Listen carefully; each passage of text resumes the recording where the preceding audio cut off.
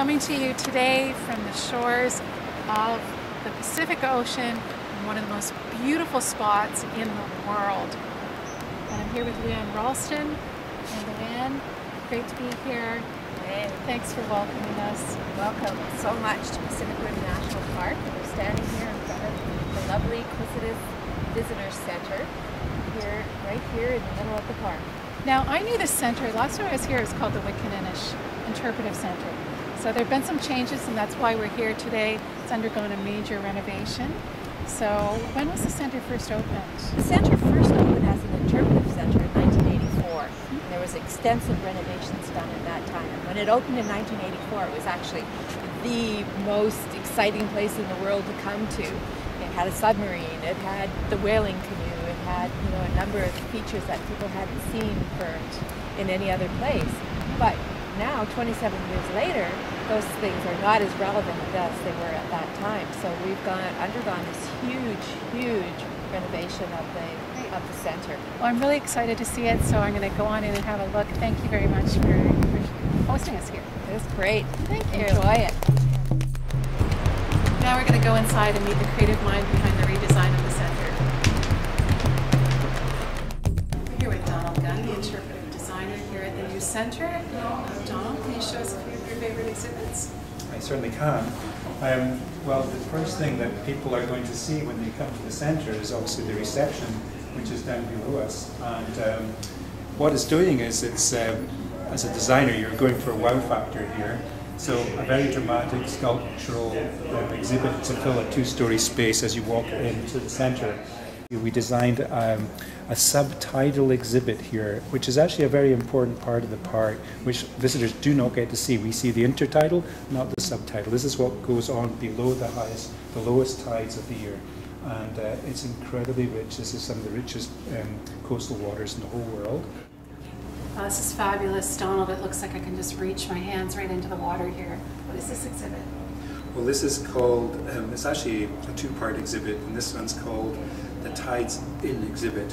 And it's actually referring to a part of the park which doesn't get many visitors. It's called Grice Bay, and it's a very big sheltered tidal flat, and it's of tremendous significance to the park because of the migratory birds that come north and south every year through the park.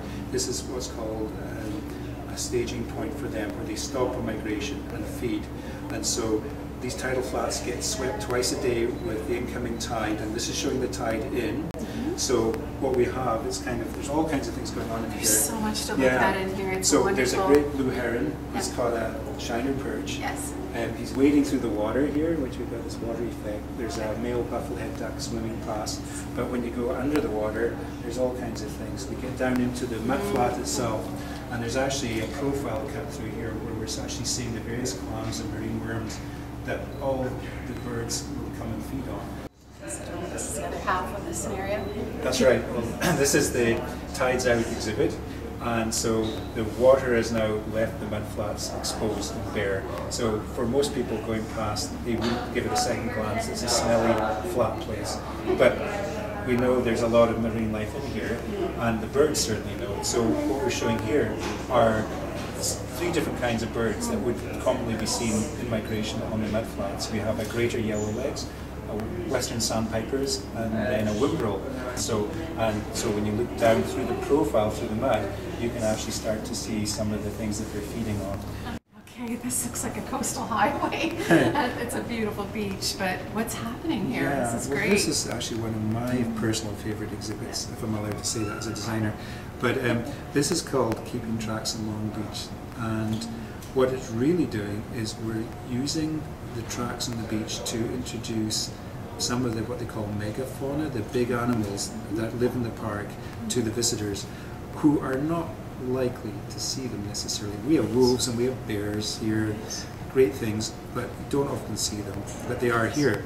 So what we did was we created it's like a 6 foot by 6 foot square patch of Long Beach covered in tracks, and then what we do is we interpret those. And so what we have here is the tide and dry sand here, but there's covered in tracks, and so we have some black bear tracks here, there's some wolf tracks here, footprints going up there with a dog, somebody out walking their dog on the beach, and that's important because you see a lot of dog tracks and people go, oh my goodness, it's a wolf.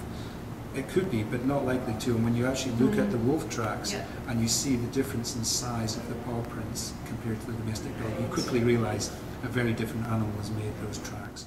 Okay, now I'm going to show you a few of my favorites. This exhibit behind me, Salmon in the Trees, is one that we featured in our summer 2011 issue of the magazine. It demonstrates the life cycle of the salmon and shows the interconnectivity of nature. Many of the exhibits here at the center were designed in very close collaboration with the Nahirny working group. I'm going to show you a few more.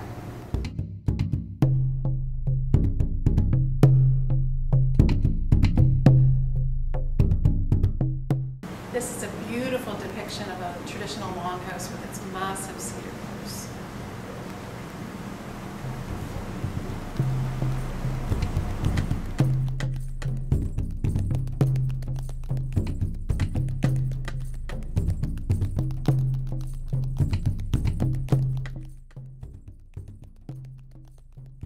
Last time I visited this center, it was just the cedar canoe in place. Now 8 whalers have been added, adding so much drama to the scene.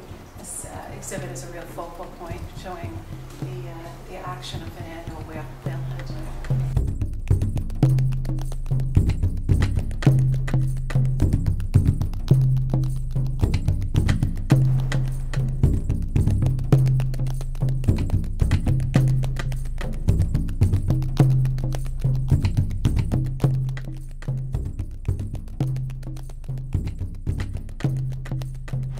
Thanks for joining us today at the Kwisitis Visitor Center near Wickaninnish.